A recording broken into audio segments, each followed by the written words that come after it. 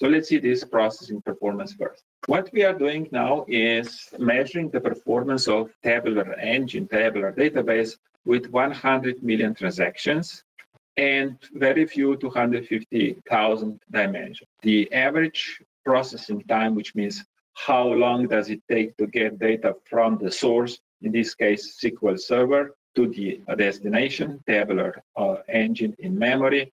Then we have the average is 500 seconds. This time is quite well. I have a very good disk and memory. It's not server level, but it's okay. Now, doing the same exercise will take me twice that time, 1,000 seconds. Then I made this data structure even harder. So this is not simple. I will explain why this 100 million is not simple. Regardless, the average row size is very small, 150 bytes. But when I put 50 million rows only into the engine, into the database, but I created 50 million dimensions, which means one transaction, one document number. Forget about debit credit. It's a demo data.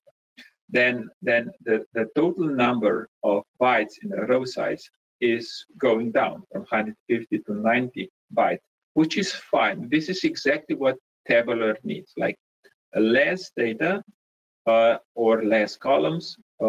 That's performing well for Tabular.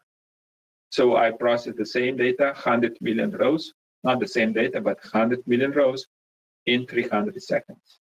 Okay.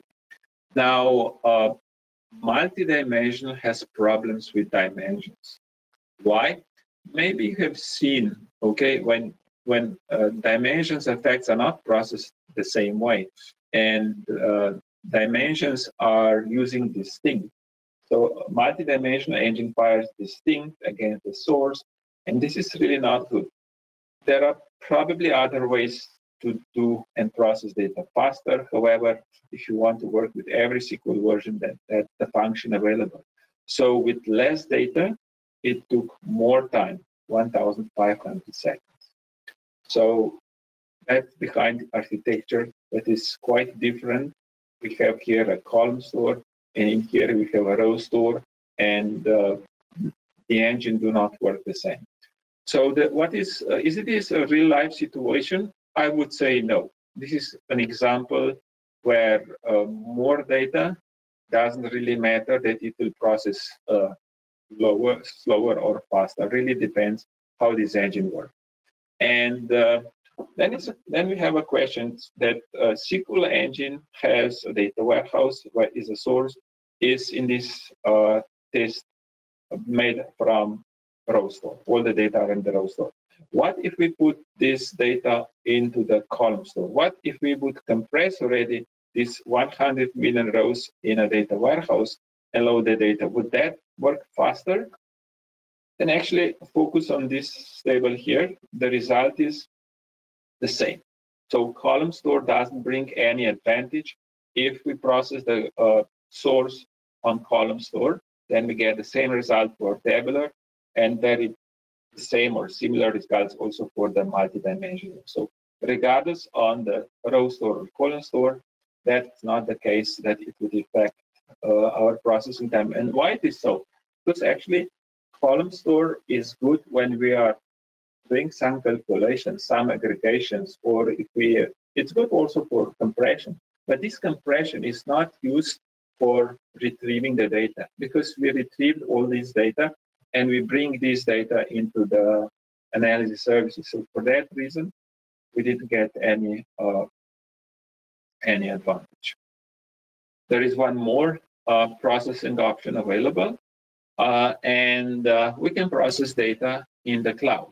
We are using Microsoft subscription, and these are the three different tiers that are available for processing data: Developer, Basic, and Standard Edition. So we have been testing the same 100 million row model in the cloud. So first thing, we have to forget what happens in the on-premises. This 500 seconds is pretty much irrelevant.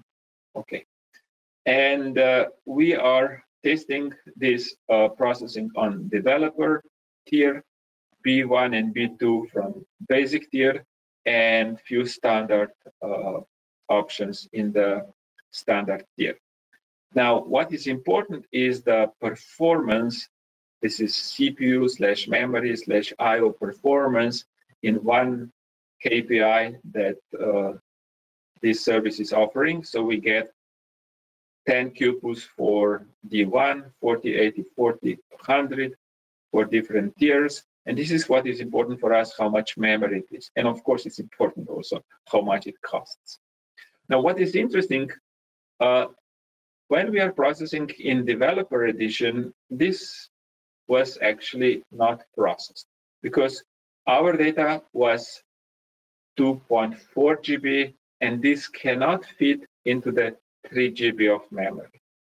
So when we look into the data size, we need at least double the size of the source data compressed. So that didn't fit. And when I was loading in partitions, and if I interpolate this processing time, approximately this is how much it would take. Okay.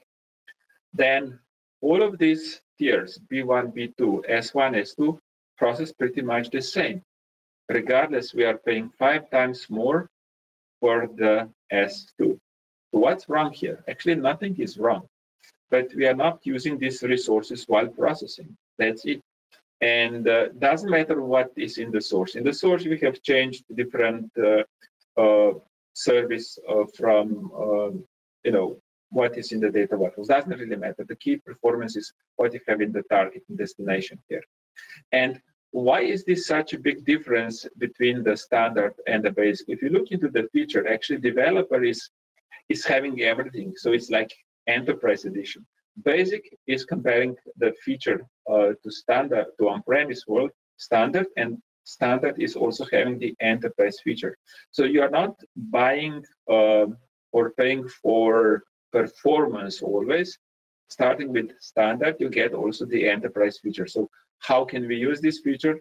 By processing data by partitions. And you can see that immediately using only 4 partitions, the processing went down. So what is then the conclusion of, how much, what kind of subscription we would need if you're using BI4 Dynamics in the cloud, and you would like to, think what kind of approach is the best one. So first, it's not only about the processing time. This is when we are loading a data, maybe once or twice a day. It's also important the query time. In query time, this can be important. Higher tier gives you better performance.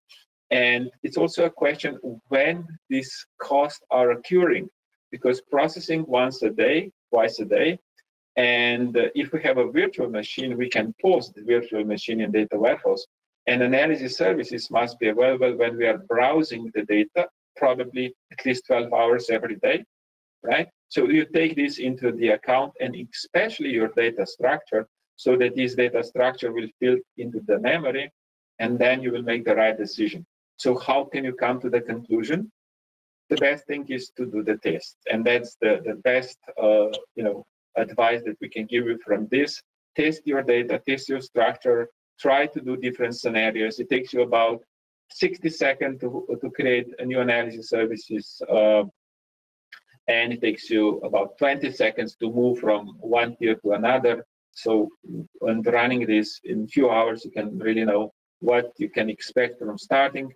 Plan a little memory grow over the time, and you will know.